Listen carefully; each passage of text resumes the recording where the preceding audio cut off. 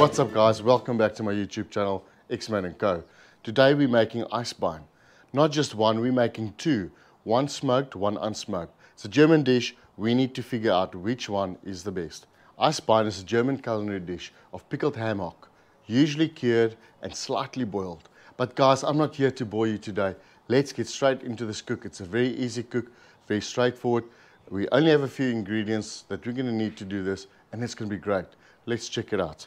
We've got some ground pepper, flaky salt, garlic, vinegar, very important ingredient here today. A little bit of oil that we might use, and then our two beautiful pork knuckles. What's pork knuckles? Well, these guys are our Eisbeins. We're going to use them today. It's going to be brilliant. Few things to remember.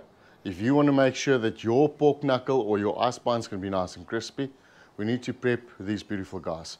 We need to stick the skin, make sure that there's nice holes so we can add the salt, and therefore make sure that all those liquids can come out before we put it on the fire. We're going to do this dish today on the open fire. It's going to be amazing. There's a few ways to prep the skin. You can use a needle and just make 1,000 holes, or alternatively, some guys even cut it from one side to another, just about 1 or 2 mils in, just so we can get all of those liquids to come out. Another way is to use a sharp knife and just prick it all over. We're going to use a small Stanley knife today. We're going to prick it all over, and hopefully that's going to do the job. One of our biggest enemies when it comes to crackling is moisture. If you've got moisture in the skin, you're not going to get that crackling that you so badly desire. So guys, make sure that we get rid of all of the moisture of this beautiful pork knuckle that we have here. That's our unsmoked, and here's our smoked guy. So same story over there. There you go. Now guys, if your butcher didn't clean it properly, you might have some hair here that we need to get rid of. So let's do that quickly. Normally you would use a little bit of a fire to do that, but today we're just going to cut it slightly off like that. There you go. That's quite important. Once we're happy that all the hair's off the skin, that's nicely clean, then we're ready to go to the next step. We like to add garlic cloves to our Eisbeins right at the bottom, so we're going to prep that quickly and then move over to the skin. We just want to remove the skin from these cloves. You don't have to smash them. We like to smash them. It's quite easier to do that. We also believe smashing them releases all the flavors. So as I said before guys, we want to make sure we've got a beautiful crispy skin here today, and the only way we can do that is to make sure that we get rid of that moisture in the skin.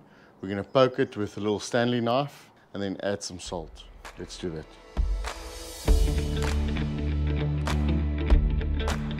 What we do to the one, we're going to do to the other. So let's move over to our unsmoked Eisbein. As you can see, the skin's been butchered over here a bit. We're very sad about that, but we're still going to make this guy work. Basically, the idea is the more holes you make, the better your crust is going to be.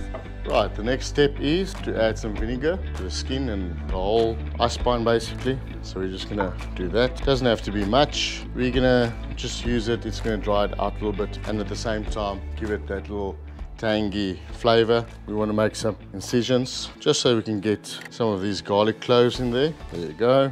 Now, like I said before, you don't have to do this. It's entirely up to you if you want to or not. We just really enjoy the garlic flavor, so we're going to make sure it goes in there. And once again, you decide how much you want to put in there or how little. If you want to add some other spices, you're more than welcome. We've got our garlic cloves in our Eisbein, so now it's time to spice the outside. We're just going to use salt and pepper.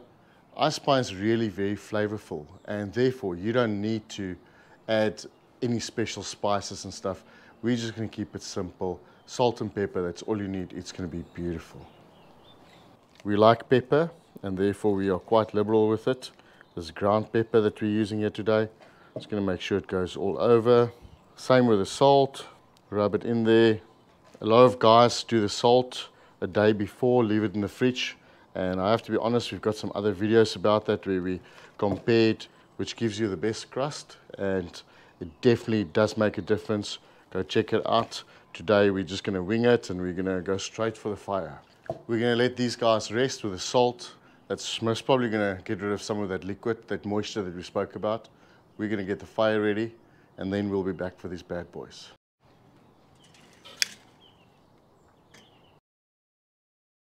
This next step you don't have to do.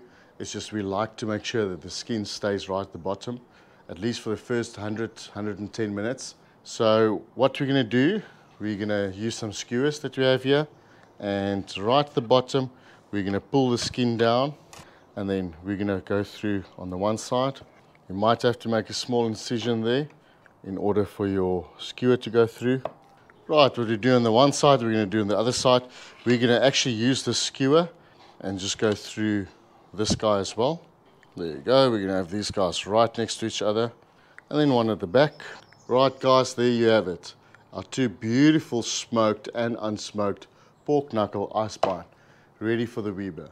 As I said before, Weber 140 degrees Celsius.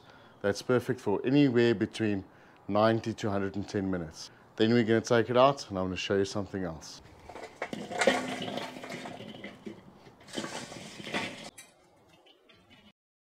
I'm putting a thermometer inside this Weber, where we're going to let it just rest for about 5 minutes, get this whole Weber up to temperature before we put these beautiful bad boys inside there.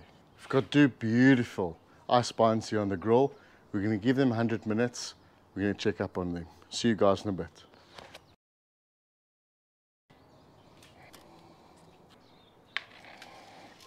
It's been an hour 45 minutes in a Weber, 150 degrees Celsius, anything 120, 250. Now it's time to really do our magic and make sure that these skin on both of these beautiful pork knuckles, Eisbeins, comes out perfectly.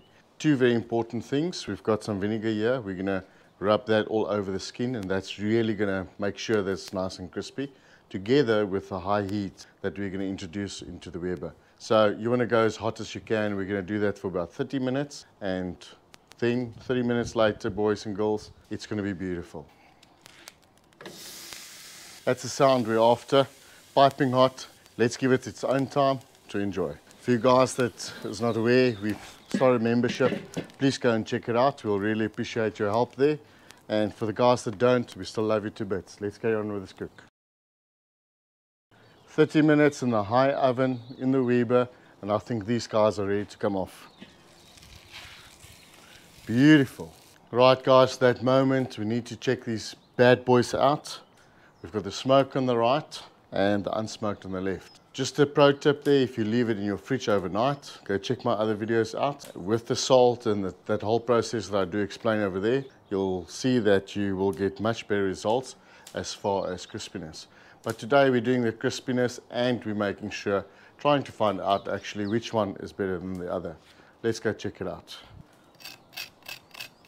You guys can hear there, we've got a little bit of crispiness over there.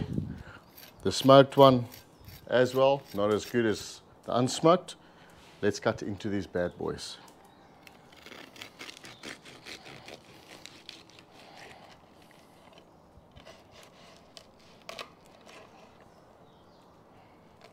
Look at the juices coming out of there.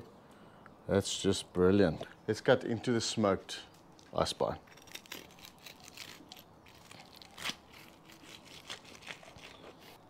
There you go, look at that. There's a piece of garlic as well. It looks absolutely divine. Right, guys, let's cut a small piece of each just to try it out. Smoked versus unsmoked.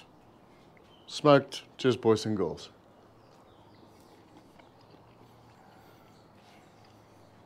Obviously beautiful, fantastic. Now unsmoked.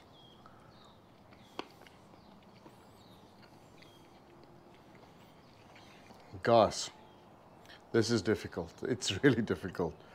I don't want to waste your time and have another bite, but it feels like I should. They are really so close to each other. The smoky guy does have a little bit of more smokiness to it. So guys, it's entirely up to you. If you want a little bit more smoky, do go for that guy. Otherwise, unsmoked, if that's all you can get your hands on, there's nothing wrong with it.